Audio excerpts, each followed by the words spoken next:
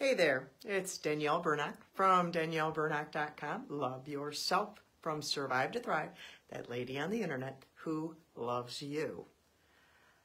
And I want to talk to you today about how change is inevitable, but there's this other thing that is not.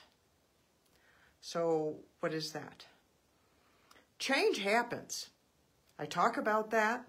I even talk about how trauma is change that we don't want. But healing is change that we do want. But see, change is inevitable because change happens. Things change all the time.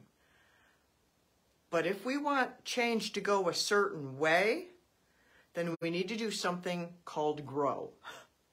Even healing and growing, or just personal growth. And personal growth and personal development and inner healing, those things don't happen by accident. Those things only happen with intention, with choice, on purpose. And you can do that if you'll give yourself to that. I talk about that in so many different ways because growth isn't an instantaneous thing either. It's a constant thing. It's a little by little thing. It's adding and adding and adding.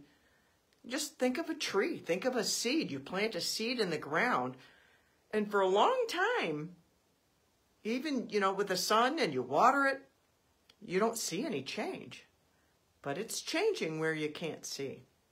The same thing with us. If we will give ourselves to inner healing, personal growth, and becoming a better person, we will change in the way we want to. It may not look like it instantaneously. It will take a while. And the more that we want to change, the longer it will take. Like it takes how long for an oak tree to get as ginormous as it gets? Some things, they grow quickly. Some things take a long time to grow. So it depends on what you want to grow in your life of what you need to plant in your life. Things get planted in our lives by accident. We hear people say things, and sometimes it hurts our soul. They say nasty things. Sometimes we say things to ourselves that hurt our soul.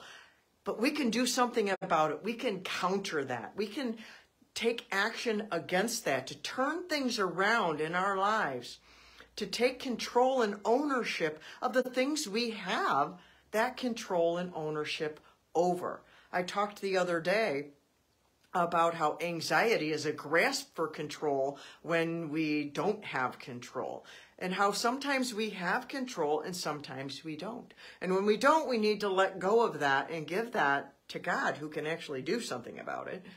But we do need to take ownership and control over the things we do have ownership and control over, the right to take ownership of, like our own personal growth, our inner healing, our lives. God gave you your life. He put greatness inside of you. And if you can't see it, then you just need to do some digging, some personal growth to get to it. And if you see, well, I got this little thing, it's not really a big deal. Well, maybe it's a lot bigger deal than you thought. Listen to my message on acknowledgement. You have greatness in you. God put you here for a reason. And I come on here to tell you this, that I love you because you matter. And what is inside of you matters. And the things that can grow from you and in you matter. You can change the world. Not every aspect of it. No one does that, but we all affect one another. We can change the world little by little because we affect one another. And we can live a life of love and honor centric, being centered around love and honor, honoring yourself, honoring those around you, loving yourself, loving those around you, and growing, giving yourself to personal growth will feed that because you'll become a better person. We become better when we give ourselves to personal growth. So I want to encourage you. Where do you need to grow? Just pick one area, because if we pick too much, we get overwhelmed and then we do nothing. So pick one thing, one area where you need to grow, where you want to grow, just some little thing, and do one thing. Do one thing today. If you don't know where to start, head over to my website, DanielleBurnock.com. Go to the free resources tab, or just peruse it and find what serves you so that you can become who you were born to be, because you matter. Till next time, I love you.